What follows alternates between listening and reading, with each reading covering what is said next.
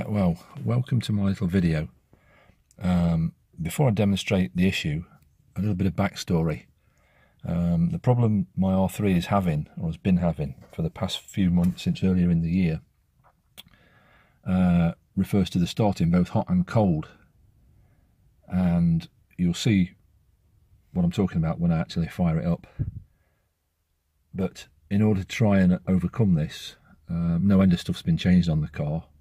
A brand new set of D585s, leads, new Iridium plugs, fuel pump's been changed, fuel pump relays. I tried a different low speed fuel pump resistor. Throttle body's been changed, different MAF sensors, all pretty much to no avail. So basically this is what's occurring. The car is now stone cold. So if I switch on, everything boot up. One thing I did notice, normally I just wait until now for the airbag light to go out before I fire up, but I did notice some time ago when I left the ignition on without starting that if you keep an eye on the engine light, look, it suddenly flashes 8 times and then becomes steady again. I don't know what that signifies, or if it's got anything to do with the problem, but anyway, this is the problem. Without touching any throttle, without giving any throttle or touching any pedals, from cold,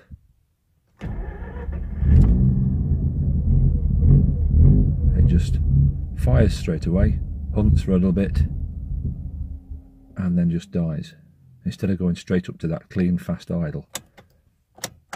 So we'll just give it another go.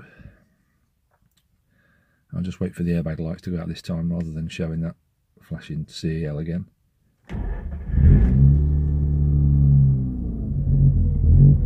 See, it hits the fast idle for a second or two. Now it seems to have sorted itself out. It's still not completely healthy, but I'm still not touching any pedal.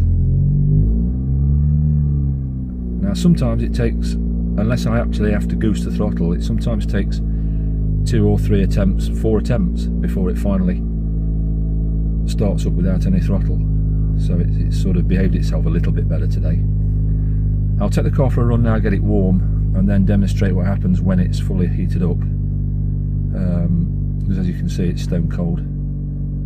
And I look forward to any thoughts. Right, so welcome back to part 2.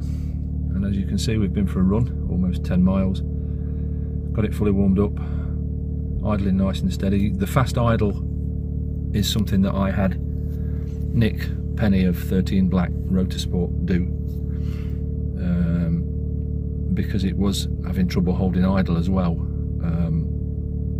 on its normal setting, so he flashed the PCM to give it a slightly higher fast idle. But anyway, let's have a look at the hot starting. Oh yeah, and it sometimes occasionally gives a little hiccup like that, as you can see. The revs drop slightly and it tends to stumble. So let's switch off.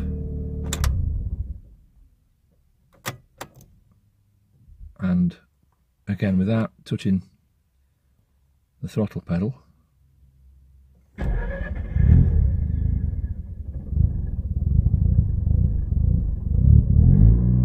it's picked up. Again, similar to the cold start, it usually requires a touch of throttle to keep it from stalling. It didn't that time. Let's just try it one more time, just to see, as it's making a liar out of me.